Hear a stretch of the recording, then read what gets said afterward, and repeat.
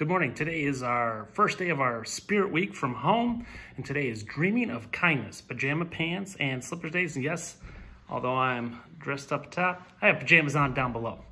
All right, so our first story, Onondaga County Executive Ryan McMahon is calling for a voluntary shelter in place for the next 2 weeks to fight the coronavirus. The voluntary shelter in place starts Tuesday, tomorrow, an order that would close most golf courses beginning at 8 p.m. Monday and runs through April 27th. We reached out to Coach Trivalpiece for comment.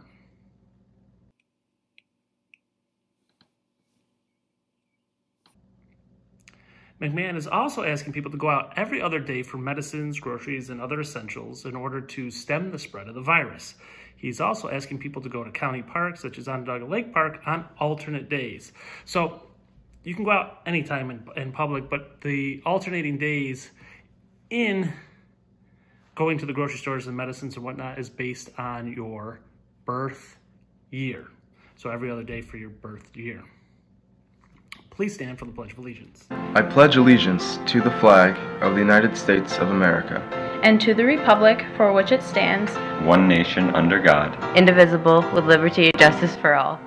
For those people who have not tried it, the Onondaga County Public Library System has ways to stay entertained. Manoa Library is offering free Wi-Fi if you park just outside of their library. Meanwhile, they're also having what is called Hoopla, where you can download videos, read magazines and books, and listen to music on Freegal for free. You just need a library card, which you can also sign up for online. Now let's take it over and check out some arts and crafts that you can use to stay safe during the coronavirus.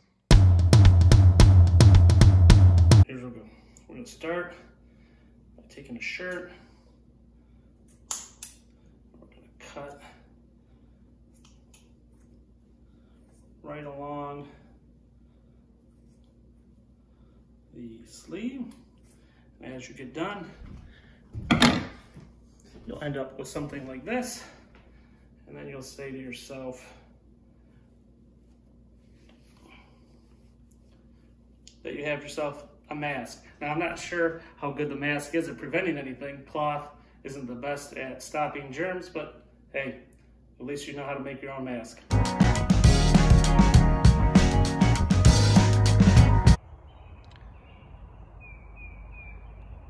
The birds are chirping, the sun is out. High today of 57 degrees, high tomorrow 60 degrees. Get outside, get some fresh air and some exercise. Enjoy the